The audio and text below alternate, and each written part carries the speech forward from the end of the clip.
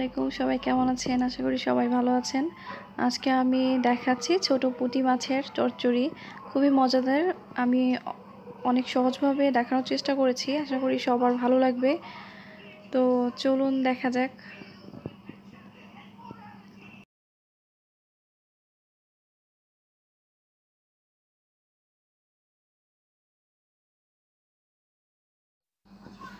তো চচ্চড়ির জন্য প্রথমেই আমাদের লাগছে পুঁটি মাছ, দেশি পুঁটি মাছ। প্রথমে আমি পুঁটি মাছগুলো কড়াইতে নিয়ে নিলাম। তারপর একে একে করে আমি হাত দিয়ে মাখিয়ে নিব সব কিছু একসাথে। তো প্রথমে আমি দিয়ে দেব পেঁয়াজ, হাফ কাপের মতো পেঁয়াজ নিয়েছি। তো আপনারা চাইলে বাড়িয়ে কমিয়ে নিতে পারেন।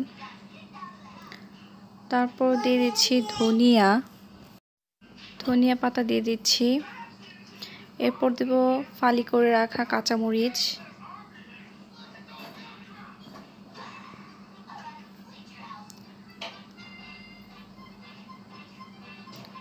তো কাঁচামরিচ দিয়ে দিলাম 10-12টি।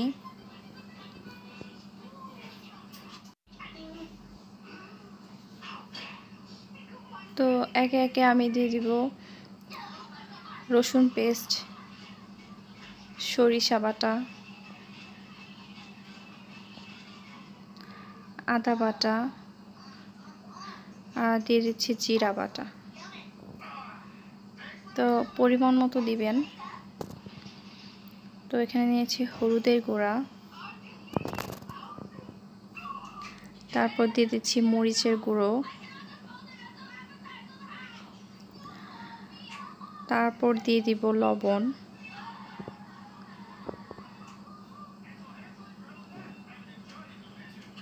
এটা আপনারা পরিমাণ মতো দিয়ে নেবেন, যে যেমন বাড়িয়ে কমিয়ে নেবেন।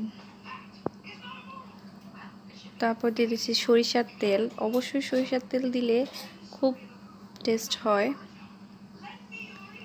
তো চেষ্টা করবেন সরিষার তেল দিয়ে করার জন্য। তো এখন আমি মাখিয়ে নিব। খুব ভালো করে মাখাতে হবে। আমি প্রায় 3 থেকে 4 মিনিট ভালো করে মাখিয়ে নিয়েছি।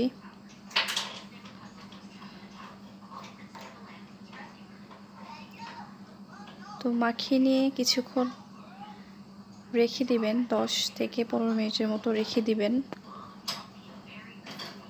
স্বাদটা আরও বেড়ে যায় তাহলে।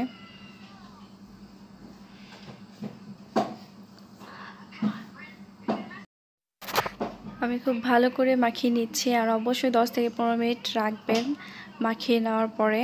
তারপর ভালো করে হাত ধুয়ে এটার মধ্যে একটু পানি দিয়ে দিবেন।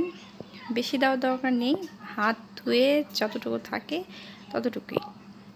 তারপর আমি চুলায় চলে যাব। তো আমি চুলায় চলে দিলাম এখন। একদম মিডিয়াম লো আবার ফিরে আসবো। হিটে এটা জাল করতে হবে, রান্না করতে হবে। 5 মিনিট হয়ে গেছে। তো আপনারা দেখতেই পাচ্ছেন একদম পানি উঠে এসেছে। তো একদম মিডিয়াম লোতে আপনারা জাল করে নেবেন, রান্না করে নেবেন। আর নাড়াচাড়া খুব একটা বেশি করার দরকার নেই, জাস্ট একবার করলেই হবে, কারণ মাছটা নরম হয়ে গেছে। নেড়ে দিচ্ছি, একটু উল্টিয়ে দিচ্ছি। তো তারপর আবারও 10 মিনিট পর ফিরে আসলাম।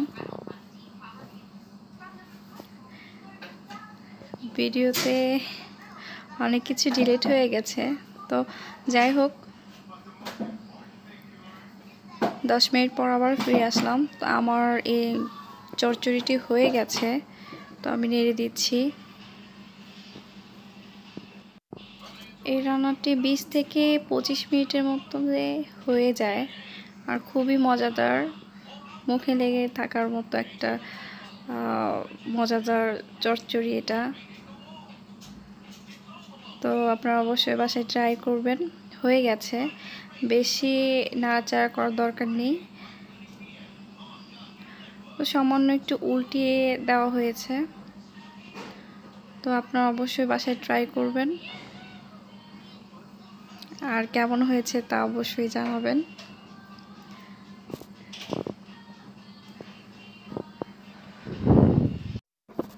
তো একটু উল্টিয়ে পাল্টিয়ে দিবেন। হয়ে গেছে প্রায়, আমি আর কিছুক্ষণ রাখবো।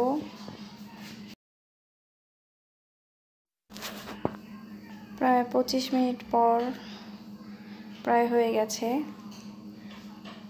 মাছের গায়ে তেল উপরে ভেসে উঠেছে, তো তখনই বুঝে নেবেন যে আপনার মাছটি রেডি হয়ে গেছে। মজাদার এই রেসিপিটি খুবই মজাদার, এই চচ্চড়ি সবাই ট্রাই করবেন বাসায়।